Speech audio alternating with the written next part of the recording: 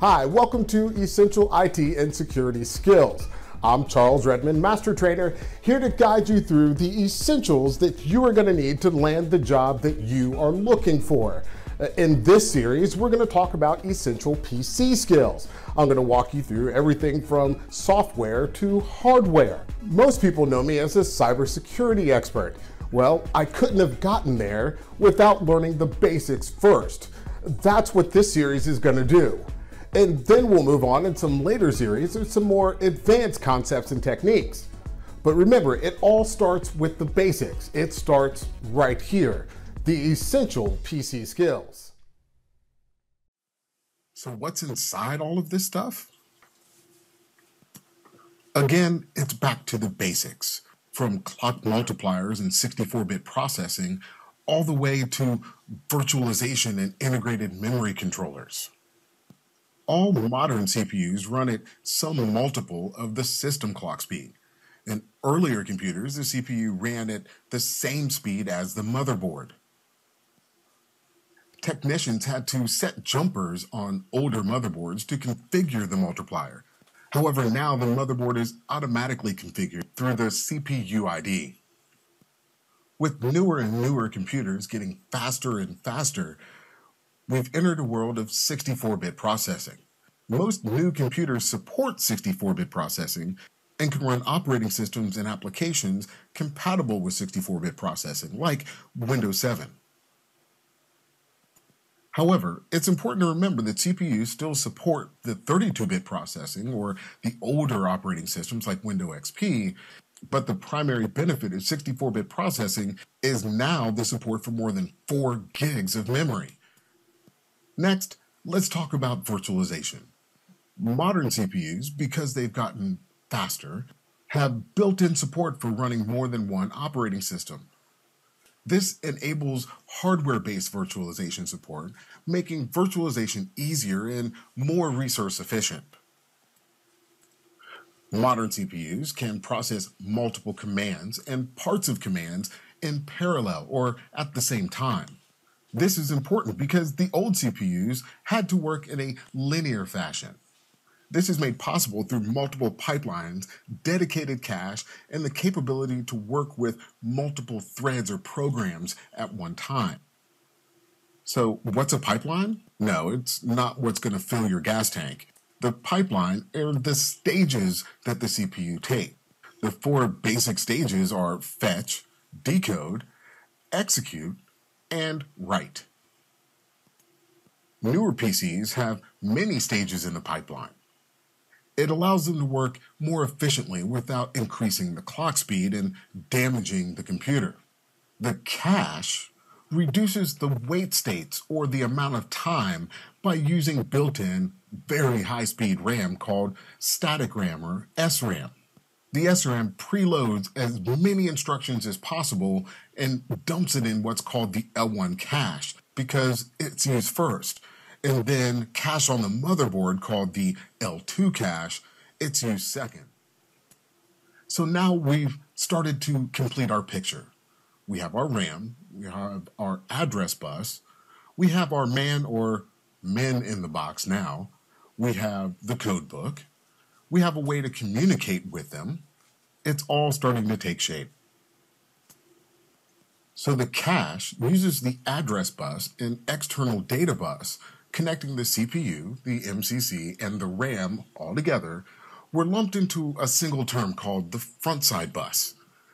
Connection between the CPU and the L2 cache became known as the backside bus. Now let's move to multithreading. Multithreading is when the CPU simulates the actions of a second processor and it enhances the efficiency, but does not increase the processing power. You might have heard this referred to as hyperthreading. Now the difference from hyperthreading, we move to multi-core processing. Now we've put multiple men in a box, multiple CPUs, into a common core, or into a single chip, creating a multi-core architecture. Almost all modern CPUs have an IMC, or an integrated memory controller. It's used to optimize the flow of information in and out of the CPU. And now, video processing, or the graphics processing unit. Graphics processors can handle certain tasks much more efficiently than the standard CPU, and it enhances the overall performance of the computer because it's reducing the energy use, size, and cost, which makes it ideal for mobile devices. So the graphics processing unit, or the integrated graphics processing unit, is a whole nother chip attached to the last level cache. So here you see core 4, 3, 2, and 1, as well as a dedicated or shared graphics processing unit. So which CPU is right for you? First, it's important to get the right CPU for the right purpose. Remember the chart? You need to determine if the motherboard supports Intel or AMD. This is important because you need to determine the type of socket the motherboard has. The A+ certification expects you to learn which processors go with which socket types. You need to be sure to pay careful attention to CPU pins, the power supply, and always make sure you have adequate cooling. And then, of course, consider whether to leave the CPU at its standard settings, or maybe you need to overclock it. But remember, overclocking can be extremely dangerous to your PC. So what are these socket types? You have LGAs, or land grid arrays. You have PGAs, or pin grid arrays. And you have zero insertion force, or ZIF sockets. Here you see the difference between them. To remove the CPU, all you have to do is move the release arm, and that will fully open the socket. Remember, CPUs run at extremely high speeds, so they need proper cooling. Most CPUs use a combination of heatsink and cooling fan assembly to keep them within normal operating temperatures. There are, however, specialized CPU coolers that are third-party products or third-party heatsinks and fan assemblies for a variety of CPUs. They usually exceed the standards of the OEM heatsinks in the amount of heat that they can dissipate. If you require maximum cooling, you might want to consider liquid cooling. Basically, it uses water through a metal block that sits on top of your CPU to absorb the heat. To install whatever cooling system, you need to use a small amount of thermal compound, or you'll hear it called heat dope, to the CPU before attaching the heatsink. But be careful. Applying too much or too little can cause the CPU to overheat and fail.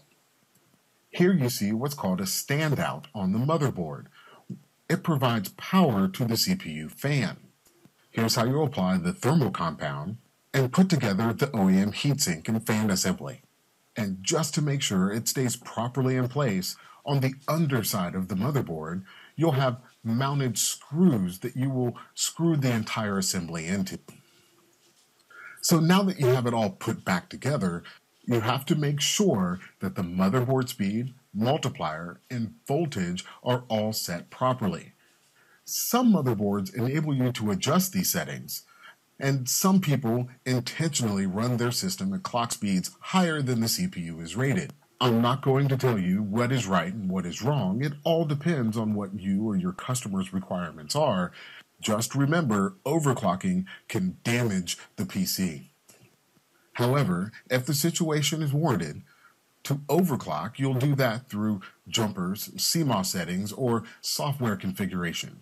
It usually involves increasing the bus speed for the system and increasing the voltage going into the CPU.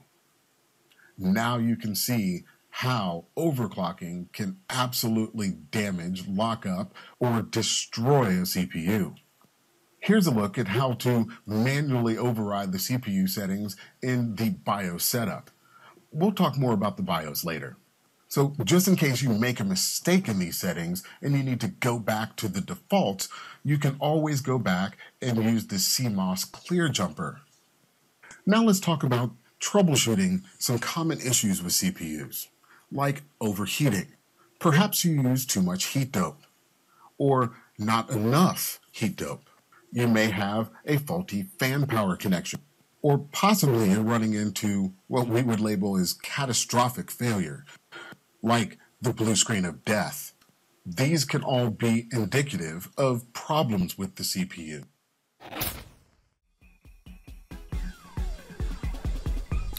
There you have it. It's pretty simple.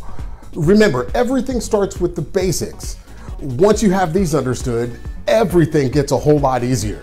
If you have any questions or even just a comment, feel free to leave them below, and I do read each and every one of them. I'll see you next time.